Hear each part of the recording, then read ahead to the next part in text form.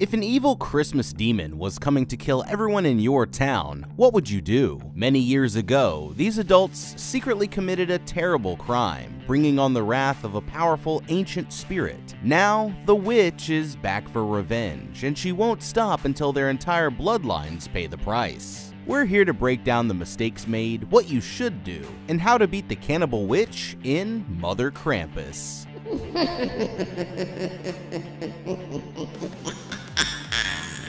There's an uninvited guest coming to Christmas dinner, and this year, human flesh is on the menu. At a church in town, this young boy spots a trail of grandma candies leading down the aisle. His mother is too distracted to notice as he follows the trail to the end of the row, where he finds the absolute motherlode. But hold on, it's a trap. A hooded figure is watching him from the open doorway, beckoning him over with the promise of more sweet treats. But the moment that he gets too close, he's snatched away in the blink of an eye, never to be seen or heard from again.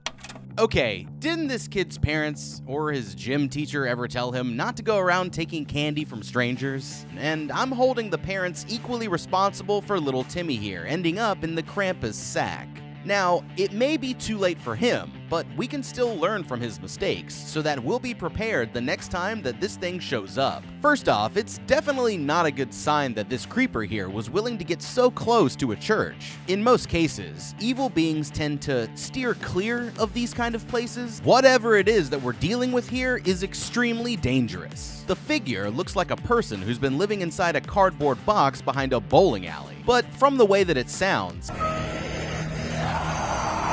either it's been puffing down a pack a day for the last 30 years, or it's not a person at all. It also took the kid in the blink of an eye, and without much of a fight, so there's reason to suspect that it's inhumanly strong, and might hold some kind of mind control power over children. Overall, it's already safe to say that Christmas this year isn't looking too bright for the kids in town, unless someone can stop this thing before it strikes again. Now would be a great time to remind their kids that they need to run away screaming at the top of their lungs if some Grim Reaper-looking freak starts trying to stuff them in a potato sack. Whatever this thing is, it seems like it needs to lure the kids away from their parents before taking them into its dark realm. So the adults should make sure to always keep their little ones within arm's reach, and be ready to throw down with this ghoul on a moment's notice until the disappearances are solved. The next day, this girl Amy's mom comes to pick her up early from school, and she looks stressed. But the girl's disappointed to hear that her father won't be joining them. He's too busy with work, explains her mom, but we'll soon find out that what he's really working on is a new relationship with a younger woman. Over the river and through the woods to grandfather's house they go, but as soon as they get there, Amy rushes straight into her room without so much as a hug for Pop-Pop. The old man and Vanessa start talking about what's been going on with her husband, but he's disappointed that she hasn't told Amy the truth yet. Meanwhile, Amy decides to call her father and ask him to join them for Christmas. He's hesitant at first, but after a bit of convincing, he finally agrees that he'll be there for dinner the following night. Just then, a mysterious woman arrives at the door unannounced, and Grandpa is not happy to see her. She insists on coming in, but instead of introducing her to the family, he abruptly hustles her through the house and straight to his bedroom. It looks like Grandpa here might have what the kids call these days a sneaky link, but the truth is that she's not here for his winter sausage. This woman, Leslie, breaks out a bunch of reports about young kids who've been going missing all over town. She's convinced that the witch has returned, and came to warn him that they could all be in danger. Grandpa doesn't want to hear it, but the woman insists that it's true, finally convincing him to meet her and the other survivors at the town church tomorrow night. While alone in her bedroom, Amy notices a sinister-looking woman in a black cloak waving to her from outside. Just then, an unnatural wind blows the bedroom door shut, but when Amy turns back around, the woman has disappeared. At school, Amy's friend Colum and this bully kid are left alone in detention when they hear a sharp crash coming from a camping tent in the corner of the room. Thinking that it must be an intruder, the bully here does the only logical thing and proceeds to immediately crawl directly towards it. Colum tries to warn him, but it's already too late. In an instant, the witch yanks the boy into the tent, and when Colum and the teacher go to check it out, there's no trace of him left. Okay, is it just me, or do none of these kids in this town have any sense of self-preservation? Any kid whose brain cells haven't been completely depleted by watching too much skibbity toilet should have seen the red flags here from a mile away. Clearly, the witch must have some level of mind control over them, but a trap only works if you fall for it. So you can't let the intrusive thoughts win if you want to survive. Now, I don't know what's going on with there being a whole camping tent inside of a classroom, but that's besides the point. With this being after-school detention, these kids should have known that nobody else was supposed to be in the building except for them, their teacher, and maybe a few employees from the front office. The teacher left the room, so if there's something flailing around the inside of the tent, then it's safe to assume that you have a problem.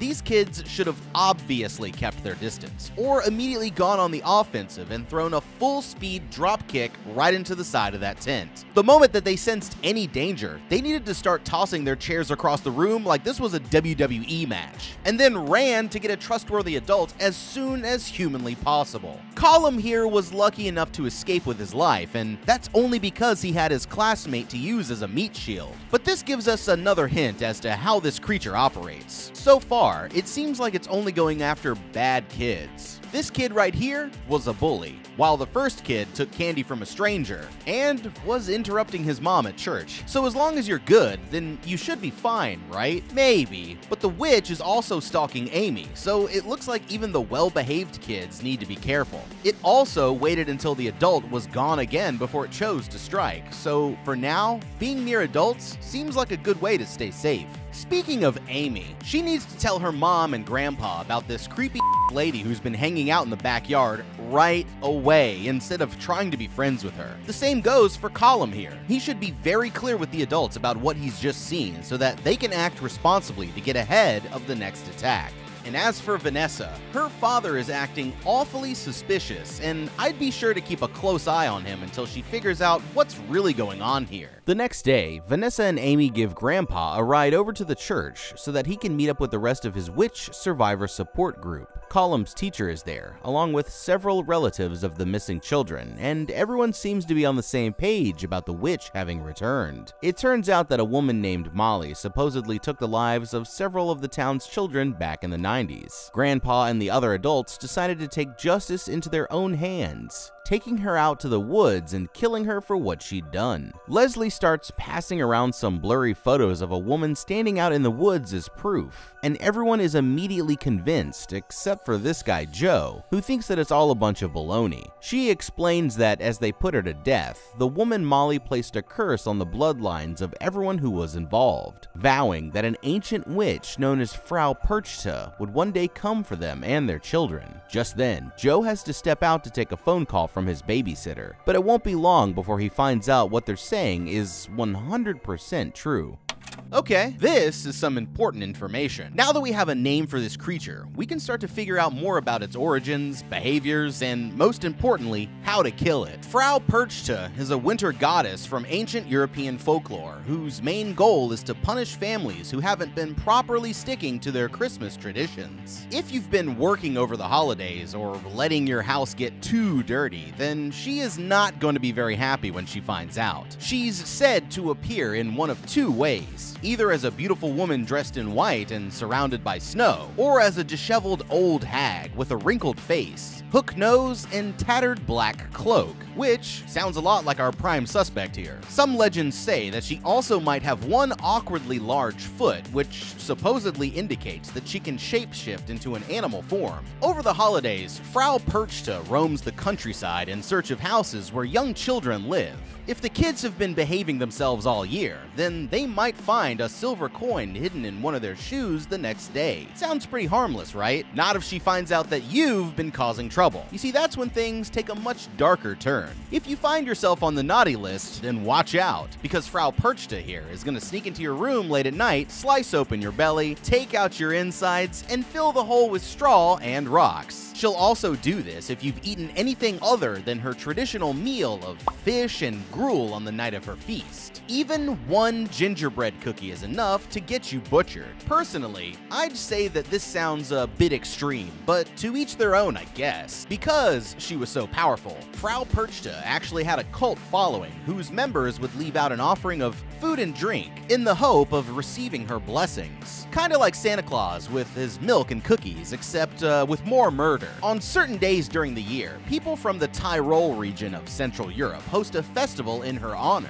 where two groups meet in the center of town to battle it out using wooden sticks. So now that we know what we're up against, how can we turn the tables on old Perchta here before more kids end up missing? They could try leaving out an offering of her traditional meal to win her over. If they'd rather go on the offensive, beating her down with a wooden stick might do the trick. They also suspect that the woman Molly was the one who put the curse on them, so making peace with her spirit might get her to call the witch off. If they're truly sorry for what they've done, then the adults of town could go back to her gravesite, apologize to Molly's spirit, and give her a proper burial, especially when that problem is the vengeful spirit of a cannibalistic witch. Back at Joe's house, the babysitter is getting ready to put his daughter Tilly to bed, but the girl is a total brat and refuses to go to sleep without being told a bedtime story. She doesn't want to hear about Winnie the Pooh or Snow White either. She wants something edgy, and the babysitter has just the tale. She's going to tell her of Frau Perchta. According to her, the witch's spirit resides in the darkest depths of hell and will come for you if you say her name 3 times while facing a mirror. That's Candyman, replies the girl, insulted.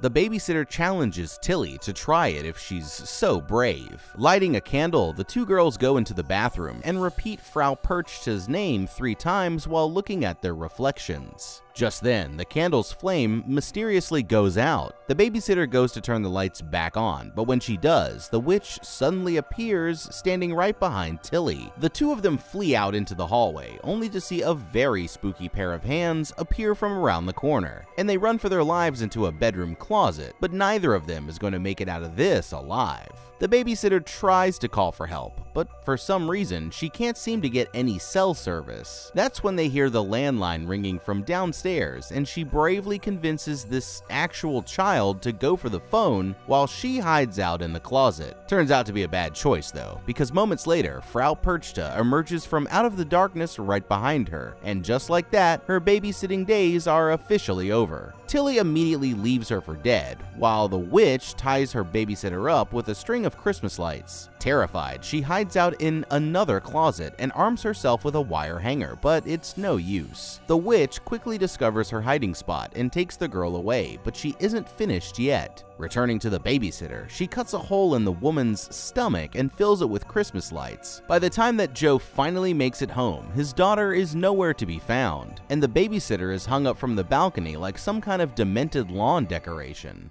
Okay, if this babysitter wasn't already dead, then she'd need to be fired immediately. Let's not forget that she was the one who dared Tilly here to go summon the witch in the first place, and then had the audacity to try using her, a literal child who she was supposed to be taking care of, as a meat shield. Before this, the witch still hadn't killed any adults yet, but it's not surprising that she decided to start with her. Now, her babysitting skills were bad enough, but their survival skills were truly some of the worst that I've ever seen. Hiding in a closet should always be an absolute last resort. Instead, they should have immediately sprinted out of the house and either tried to get help from a neighbor or jumped in a car and made a break for the town church. Tilly here must have learned from the worst, because while she could hear her babysitter being slowly murdered in the other room for what it felt like a good 5 minutes, she made the unbelievably idiotic decision to hide in a different closet instead of running for her life while she had the chance. At least she tried to fight back, unlike the babysitter, who didn't even take a swing. With the first adult victim finally meeting her end,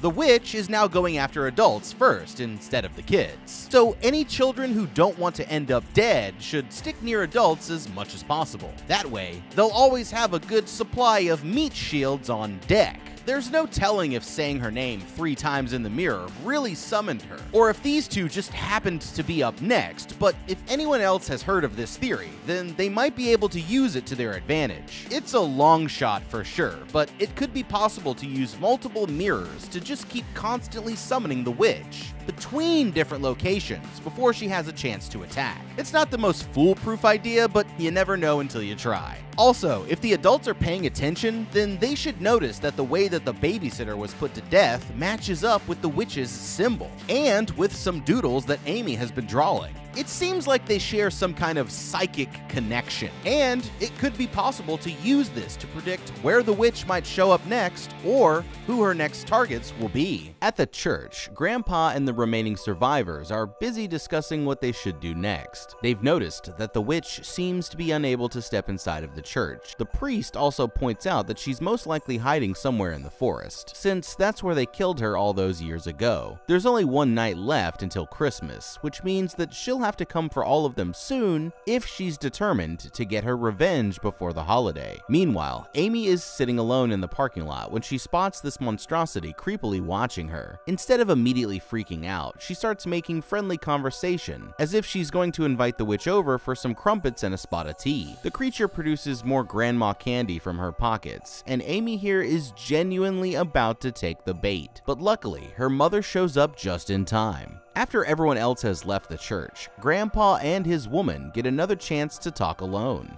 It turns out that Leslie here is much more than just a side piece. She's his ex-wife, but Vanessa has no idea and refuses to let her back into their lives. She's terrified that none of them are going to make it to Christmas morning, but he tells her to meet back at the church the next day so that they can come up with a plan to fight back. When they return to the house, the family notices the number 12 written in blood on their front door. But it isn't long before Vanessa here shows up to kill the vibe, demanding to know what's really going on, finally coming clean. He takes a seat on the bed and begins to explain. Many years ago, a total of 5 children disappeared from the town in the days leading up to Christmas, with one of them being her older sister that Vanessa here never even knew existed. Convinced that a local outcast named Molly Fletcher had taken them as a blood sacrifice to the devil, the other townsfolk decided to partake in the timeless Christmas tradition of vigilante justice. After forming an angry mob, they took the woman off to the woods and strung her up from a tree. Overall, it was a pretty chill time, except for the part when Molly put a witch curse on everyone's bloodlines, and one lady sliced her stomach open with a machete. While they're busy reminiscing about the good old days, Amy heads out by herself to start cleaning up the blood. Sure enough, Frau Perchta appears from the shadows. Amy here decides that she looks friendly enough and immediately lets her guard down, but just when the witch is about to take her in, Colum shows up on his bicycle and the woman disappears. He tries to warn Amy about the obvious stranger danger, but she isn't so sure. She argues that since the woman hasn't killed her yet, it must mean that she's actually nice, which is some foolproof logic if I've ever heard it. Colum hands Amy a bouquet of flowers and gives her a peck on the cheek before his aunt comes to take him home, but the two of them will never see each other again.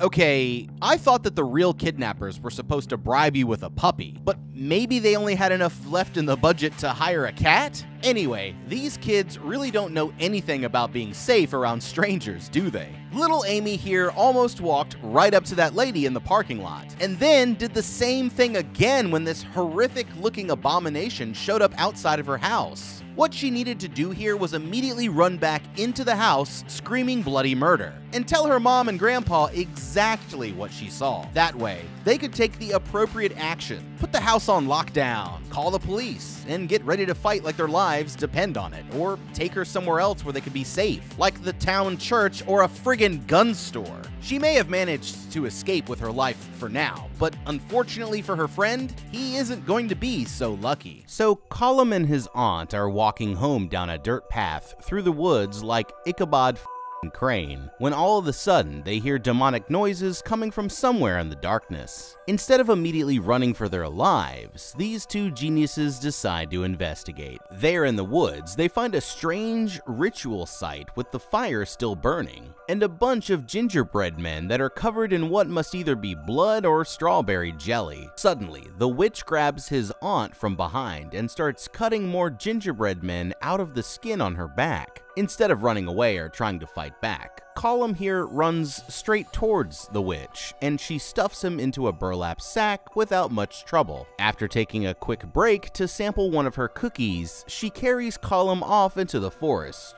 quickly disappearing from sight. Okay, seriously? This one seems like it should be obvious, but do not, and I repeat, do not, ever, under any circumstances, go to investigate some strange noises and Blair Witch ritual sites that you find out in the woods late at night. If you hear or see something like that, especially when kids from town have been disappearing all week, you need to run as fast as you can and as far away as possible. So they fell for the trap. That's bad enough already, but Callum, my man, pick up a stick for Pete's sake. Don't just sit there and let Mother Krampus do your auntie like that. You were supposed to be the smart one, Callum, but now your poor aunt is dead and you're off to Krampus land for the rest of eternity. Do better next time. After Amy goes off to bed, Vanessa here decides to have a look through some of her father's things. Unfortunately, the drawer is locked, but luckily the key is in the drawer literally right above it. Inside, she finds some half-empty bottles of booze and a cookie tin where the old man keeps most of his important documents. To her surprise, there's an old police badge inside the tin, as well as a picture of her as a child with the older sister that she's forgotten all about. When Vanessa wakes up the next morning, Grandpa is already putting up wooden crosses all over the house.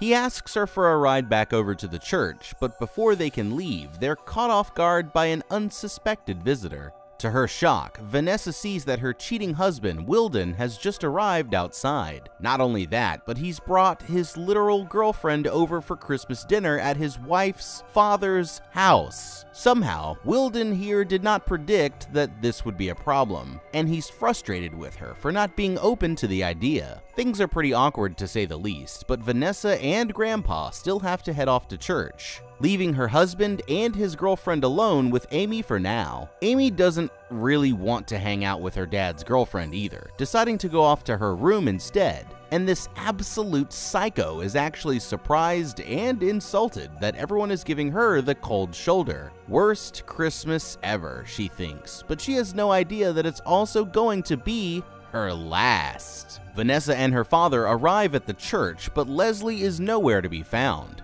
While he's going over the evidence, Vanessa finally puts the pieces together and realizes that Leslie is actually her mom. It's gonna have to wait though, because that's when Grandpa figures out that, according to the pattern of disappearances, Amy is going to be next.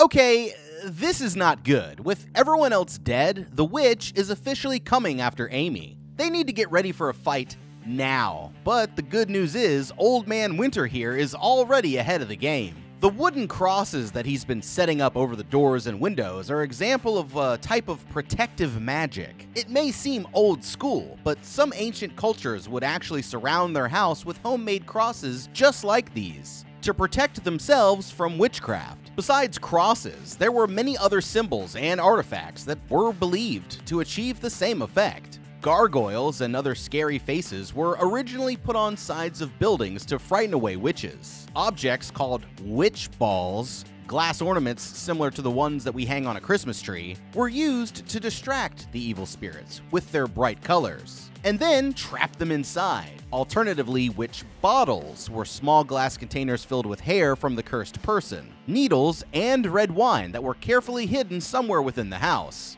You see, the hair attracts the witch. The needles get her stuck, the wine drowns her, and then you throw the bottle into an open flame to finish the job. An anti-witch mark was a pattern of overlapping circles that could be carved into a home's walls or doorway, and which would confuse the witch as she got stuck trying to follow the line. Many magical practices also call for the use of a magic circle, which can be any one of several different patterns that you draw on the ground with salt, and will protect you from harmful spirits as long as you remain inside. It seems like Gramps here has been studying up on counter-witch strategies. So he needs to start hanging ornaments in the windows, putting his hair into bottles, carving witch marks into the walls, putting little Amy in her own magic circle, and using any other techniques that he can to try and ward off Frau Perchta. Of course, if all else fails, then at least they always have the husband and his girlfriend to use as meat shields in a pinch. Unable to get Amy to come out of her room, Wilden and his girlfriend decide to whip up some Christmas dinner instead. When the other two return, Grandpa is busy keeping watch through the windows, while Vanessa sits down for some awkward small talk with the girl who stole her man. The conversation almost immediately turns hostile until Vanessa calls her a quote, waste of oxygen wannabe. straight to her face, and the girl storms outside to go wait by the car. The girl stands around pouting in the driveway, never suspecting that Frau Perchta is quietly closing in. Suddenly, the freak pins her up against the car and stabs her in the neck with a candy cane before she can even react. Wilden happens to come walking out of the house at that exact moment, finding her badly injured but somehow still alive. He quickly carries her back inside while the witch returns to leave her mark on the door in the girl's blood. While the adults are distracted, Frau Perchta starts calling out to Amy, who quietly follows the voice outside, despite the fact that there is a woman literally bleeding to death from a candy cane wound that the witch just gave her. She makes it all the way to the front door, where she finds the little naked cat sitting there on the porch. Luckily, Grandpa here catches on to what's about to go down and manages to save her, just seconds before Frau Perchta would have taken the girl away. Preparing for a fight, Grandpa rushes Vanessa and Amy over to his panic room and hands them the most formidable weapons that anyone could ask for. Some tubes of wrapping paper bundled in Christmas lights, saying that they should keep the witch back. Suddenly, the witch appears directly behind them, and Grandpa takes an overhead chop at her with his axe. But she catches the weapon and throws him across the room with ease, knocking him unconscious. Instead of fighting back, Vanessa and Amy decide to cower in the corner. It looks like all hope is lost. That's when Wilden shows up out of the blue and socks Frau Perchta straight in the jaw. But it only seems to make the witch more angry. Effortlessly, she lifts Wilden here straight into the air with one hand, while burning the side of his face with the palm of the other. It looks like he's totally screwed, but the scuffle at least buys Amy a chance to escape. Okay, now we've seen that the witch can at least be physically injured, but they're going to need something that's a bit stronger than Wilden's Fists of Fury to finish the job. And it seems like the only way to get a hit in is with a sneak attack, so here's what I'm thinking. Since the witch's main goal is to take Amy, the adults could use her as a distraction and then crack the witch in the back of her head with an axe, while she's focused on the kid. It's risky, but it just might pay off if they play their cards just right. With Wilden out of the way, Emperor Palpatine here turns her attention on Vanessa instead and begins to use the Force to choke the woman within an inch of her life. At the last moment, Grandpa jumps the witch from behind, but she hits him with the old razzle-dazzle, turning the weapon on him instead. The adults are powerless to fight back, leaving the witch free to go after Amy, and that's when she does the most terrifying thing of all. After walking into the bedroom where Amy is hiding, she takes Grandpa's axe and starts going full George Washington on any random piece of furniture. As a matter of fact, she's having such a good time that she completely forgets that she's supposed to be looking for Amy, and the girl manages to sneak out of the room undetected. Meanwhile, the girlfriend gets up and starts walking around aimlessly until the witch finds her in the living room. Terrified, she moves at the speed of a snail towards the kitchen, where she finds a pot of water and throws it at the witch's face. Unfortunately for her, this isn't the Wizard of Oz, and the witch tosses her into the kitchen island, snapping her spine from the force of the throw. But she's not done with her yet. The witch proceeds to tie the woman up on the table and starts slicing into her back with this rinky-dink little electric carving knife. Taking pieces of her skin, she places them into a cooking tray and stuffs them into the oven, before setting off to find the remaining survivors. Okay, let me get this straight. There's been a woman slowly dying from a candy cane wound to the neck, laying on their living room floor, and a crazy witch lady prowling around outside, but nobody in the house has called the police yet? Kind of seems like something that they should have done already. I don't know, maybe the witch cut their phone line with her magic. Now, the girlfriend here got attacked because she was a bad person, and that fits the witch's MO. But it doesn't explain why she's still coming after Amy, since the girl's been nothing but good. It must be because of what her grandpa did all those years back, and that's why he needs to do the right thing by offering to sacrifice himself, so that the witch will let the little girl go. Think of it as a "it's a me that you want" sort of deal. There's no guarantee that this will work, but this whole thing is really his fault. So it's time for Gramps to step up to the plate and take responsibility like a man before his whole family ends up paying the price. Out on the back porch, Grandpa is slowly dying of his wounds, where he sees Frau Perchta crawling towards him, but his fate is left unknown for now. Meanwhile, Vanessa is back on her feet, but doesn't make it 3 steps before she's yanked into a dark room. Luckily for her, it's only Wilden, but he's looking more like Harvey Dent these days. They have a quick heart-to-heart, all is forgiven, and she gives Two-Face here a big smooch before he heroically sets off to find their daughter. Out in the living room, he finds that his girlfriend has been brutally killed. He ends up getting distracted by what's cooking in the oven, only for Frau Perchta to jump him from behind and starts choking him out with a string of Christmas lights. "Here comes the airplane," she says as she starts trying to feed him pieces of his dead girlfriend. And he fake vomits in a way that's somehow more disgusting than if he'd actually thrown up for real. Once she's had her fun, the witch chokes him unconscious. But this isn't the last that we'll see of him.